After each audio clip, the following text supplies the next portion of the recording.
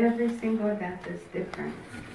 So again, all I can do is make sure that I'm here, make sure that I'm connected, so that I can be there, present, as that's happening, as I'm witnessing it happen. So, this is what happens to us. This is what distorts the cells in our body.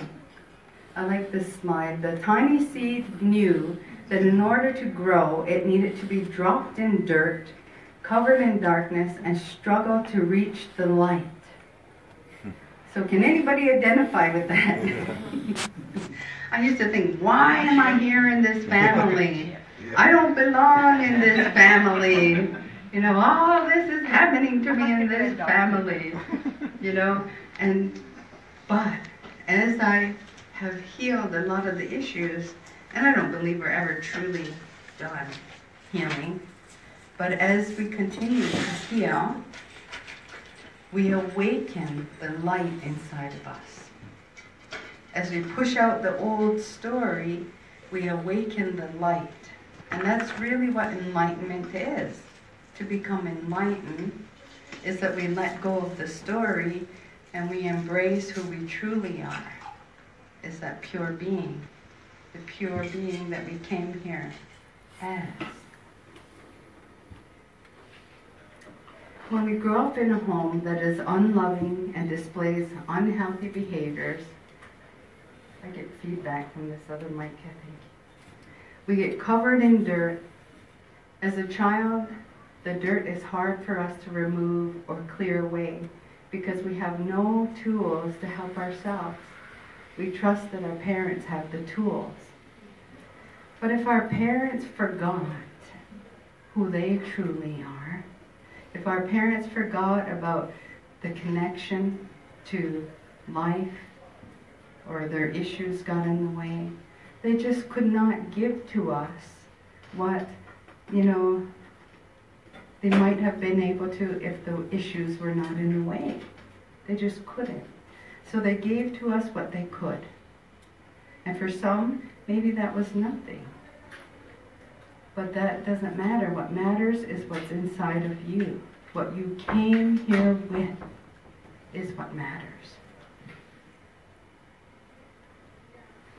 So our distorted perception of self allows us to carry our story, so much so that we then become the story.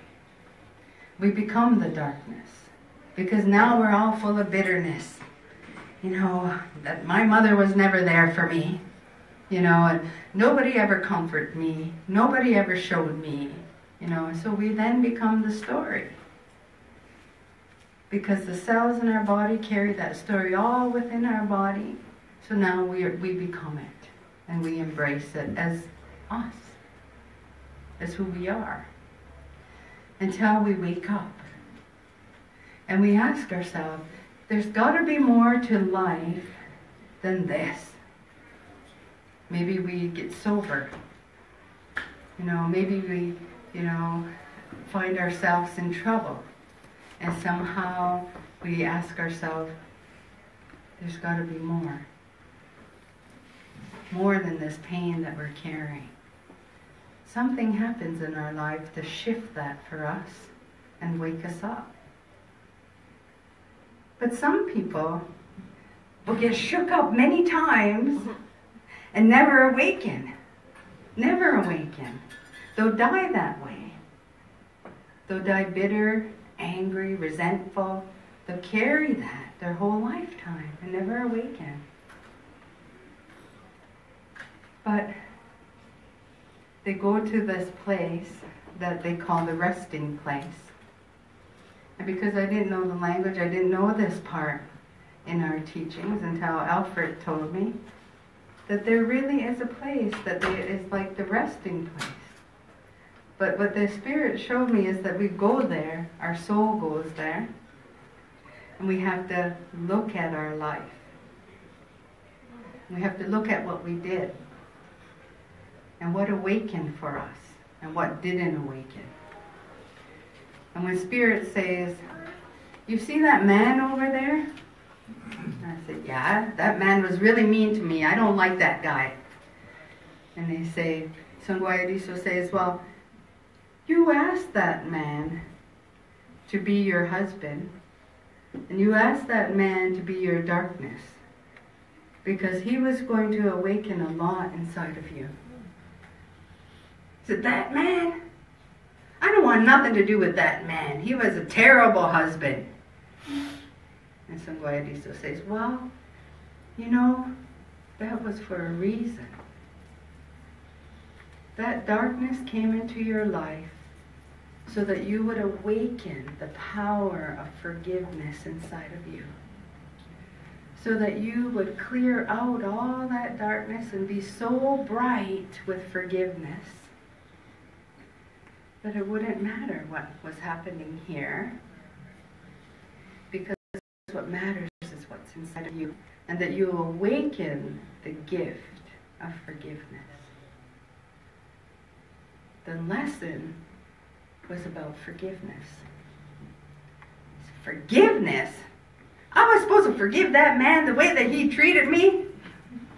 How awful he was? What he did to me? Yes.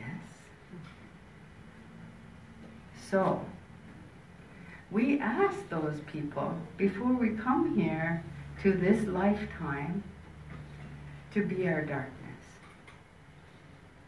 So think about somebody in your life that has been your darkness, that has caused you heartache, that has caused you pain. You ask that person to be that darkness. And that darkness said to you, that person that agreed, that soul that agreed to be your darkness on earth, said, I'll be your darkness. When we go to that place, I'll be your darkness so that you can awaken your light. But I'm going to make myself so dark that you might forget that I'm doing this because I love you so much. I'm doing this for you because I love you so much. But you might forget me. And you as a soul, 100% energy, says, I'll never forget you.